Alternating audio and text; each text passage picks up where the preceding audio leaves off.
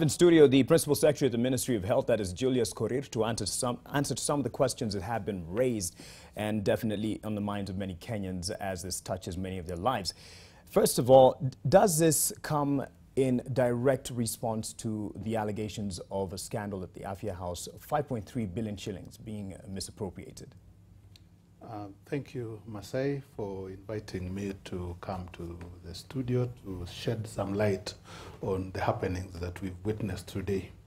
As you said, yes, from what we got from the U.S. government, it is in response to the sensational internal audit that was released prematurely to the public.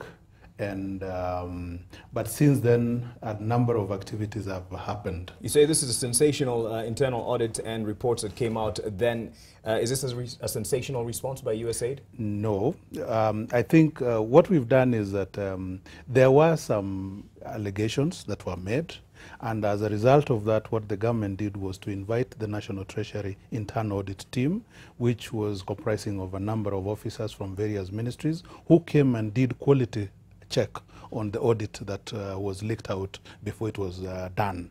And on the basis of that, the conclusion of the report was that there was no loss of cash. Right. I think that is the first fact. However, a number of weak internal controls, which are administrative in nature, were identified. And since last year, October, up to now, we've implemented about 99% of all those internal controls. When you're talking about weak internal controls, would this be the internal controls and loopholes that would lead to loss of money? Not necessarily. You see, and what would it lead to if they're weak internal controls it's that only you have now gone into action, swung into action to rectify? No, in any system, you will appreciate with me that there would be some oversights. There would be some weak checks and balance checks to ensure that accuracy is done. You'll find that maybe some contracts are entered into and maybe not proper provisions are made to ensure that the quality is supplied. So those were the weaknesses that now we are trying to see how the the Public Procurement Act is implemented, the regulations therein, the guidelines that are provided are adhered to the letter. Okay. So, but in terms of the main conclusion of the report was that no money was lost. Okay, you're fast to say that no money was lost, but if indeed 99% of the weak internal controls were addressed or have been addressed by the ministry, then why would USAID kick in with a suspension? No, I'll let you, like for example, one of the areas that was picked out was that documentation was not properly filed.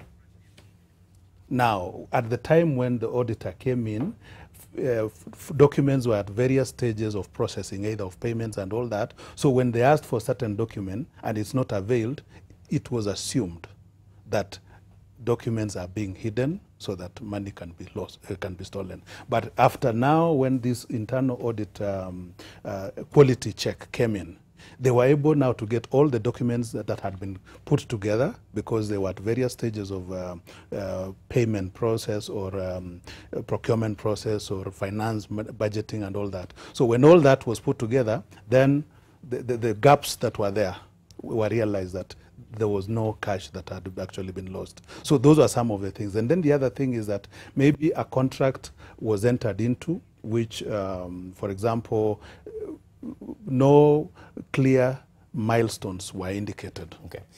When you talk about the gaps that are being bridged right now, first of all, when did you implement this 99% of quality control of the internal control leakages and weaknesses? Okay. In earnest, the implementation of the recommendations from the internal audit, that is the quality audit that was done, was started in January. And between January and now, we've done nearly everything. Even last week, on Friday, I had an engagement with the development partners where I was giving them a report on where we were in implementing some of the concerns they had. And we've agreed with them again on a roadmap for the next 1 month on what we need to do so that they get the assurance that as a ministry, we care for the money resources bestowed upon us by the public as well as also the development partners. Well, one of the development partners, that is USAID, who give 65 billion shillings, has withdrawn 2.1 billion shillings. That's a substantial amount, even though in the larger picture, it's seemingly small, but it's a substantial amount. Then it seems there's some conditions they'd placed that have not been met. On May 4th, they did write to you, the Ministry of Health, asking for some action to be taken so that, or else there will be some specified action, unspecified action, in which we are seeing the results of. What were they demanding?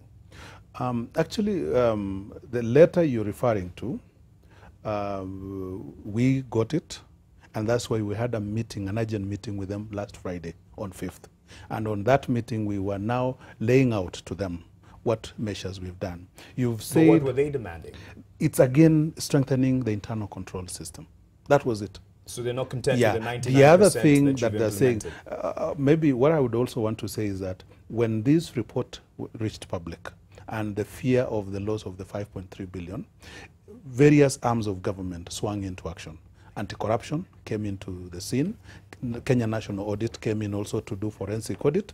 Those are independent agencies of government that are doing their thing, and we're waiting for them to give us the report. But in terms of administrative action that needs to be done, we've done everything. Well, in terms of administrative action, for those who were there when this particular scandal was said to have happened late last year, it just seemed to have, the action that was taken seemed to have been just a transfer. And we're talking about the PS who was mentioned in this particular report and scandal.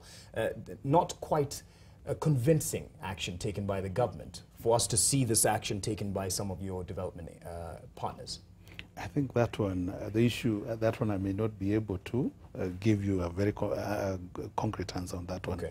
But what I would like to say is that let me also put some light to the magnitude of and the impact of this suspension. One, you've rightly said that we get a support to the tune of 65 billion. And the context of this is that this is a 4-year program where the US government gives us support to supply quite a number of supplies that address the challenges that we have in the health sector. So the 65 billion is for the 4-year period. Now the 2.1 billion also is for the same period, 2.1. Right.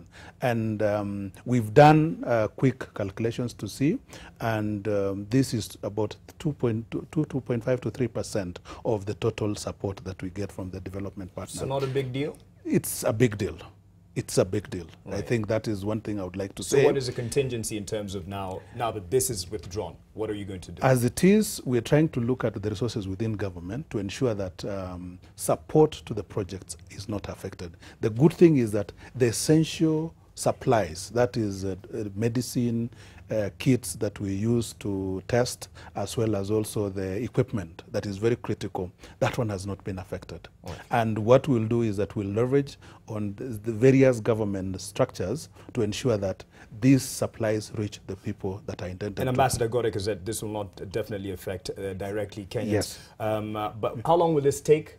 When will the suspension be lifted? Because you've said you've given them a 1-month plan. One thing is that the approach that we've taken as a ministry is that whatever measures that we are implementing, it's a joint effort between ourselves and the development partners. Right. We had a meeting last week on Friday with them. We've agreed on a roadmap.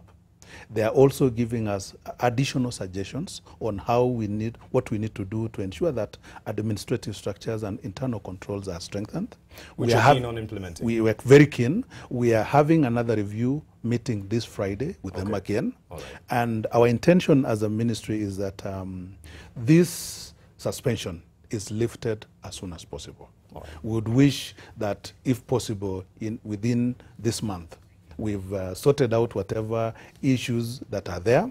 And one thing I would like also to dissuade the general public is that the perception that the minister has been doing nothing is there. However, when we met with the development partners, they were surprised at how far we had gone in implementing their concerns. How surprised were they for them to give you this suspension?